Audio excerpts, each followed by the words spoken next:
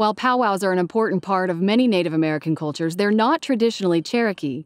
Cherokee powwows are a way for us to celebrate and honor Native Americans of all tribes.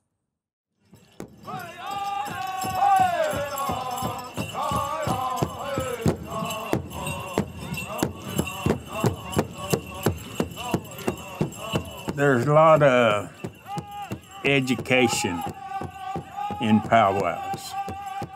There's a lot of respect. The drum is the heart. That's why they set in the middle.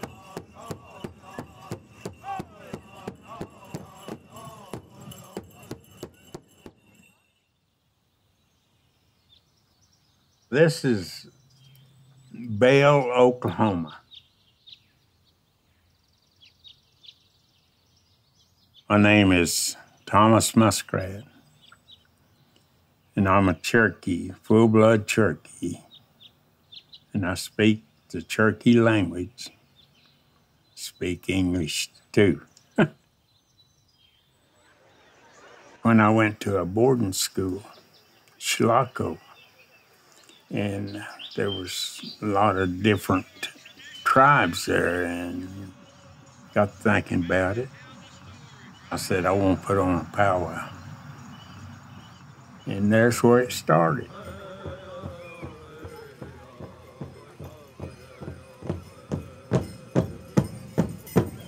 A powwow is a gathering of different tribes. It's social. Something that Cherokees never did do. It comes from the Western tribes, Northern tribes. This powwow each year is to show the Cherokees the powwow.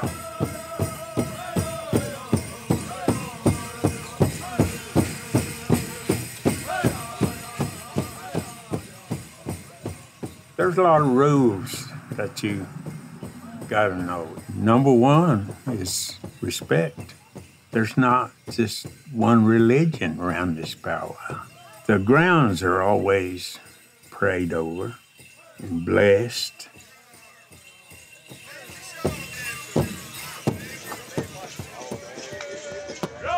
Eight o'clock is powwow time. If you got a bunch of dancers, you're going to have a powwow till midnight. Tell you everything's over.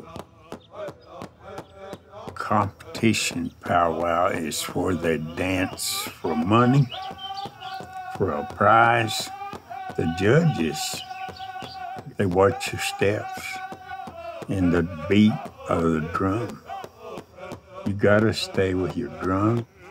A rent director and the MC, they kind of work together. MC, he's an announcer, and he kind of keeps things going, telling people what's going on and what dance is coming up and just stuff like that. And then the rent director, he kind of looks over the circle, make sure nobody gets out there and dances backwards and stuff like that. Straight dancer. Now that's probably about the oldest dance around a powwow is the straight dancer. They kind of rock their feet. Grass dancers, I like to watch them. Their footsteps, and they dance like they're stomping on grass. If a camp is moving to another area, they're the ones that goes first. Traditional dancer is a warrior. He's the one that goes out and fights the enemy and hunts deer, buffalo, telling you a story with their dance. If they're fighting the enemy, if you'll watch them, they'll stop. If they're carrying an eagle fan, they'll put it over their head and look around, see if anybody's watching them. And the ladies, they got buckskin. And when you see the buckskin dancing, you'll see that fringe, that long fringe, staying up with the drum. And then you got the cloth. To me, it would be the simplest to dance. When you hear the drum, the cloth dancer will turn to the drum and hold her fan up to honor the drum. Jingle dress, and that come from up northern country. Every tribe picked it up. Them little shiny things that hangs off their dress. It's tobacco lids, just rolled up tobacco lids, but they make noise when they're dancing. They've got a dance, what they call a gourd dance. So that's more of the veterans' dance, kind of praying over what they lost, pray for the ones that can't be there, and what come back. It's pretty sad.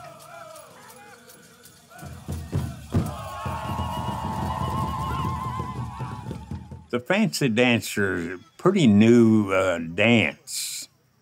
Probably started in 40s. They dance on their toes. They got a fast music they dance to. Them guys is flying when they're dancing. It's not just a slow motion when the drum stops. That's where it excites me, the way they can just stop with the drum.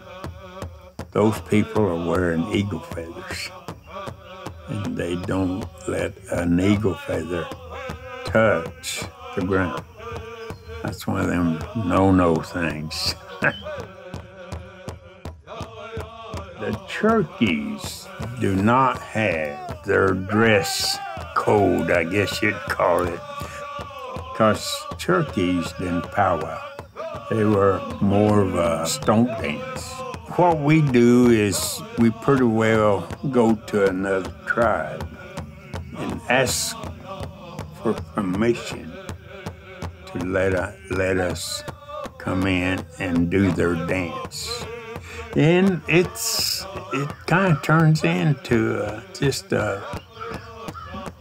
either a family or good friends. Just there's a close feeling that comes between y'all.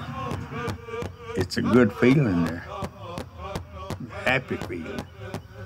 They really, and if you look around, everybody's laughing. Everybody's just kind of just telling funny jokes, and they have a good time.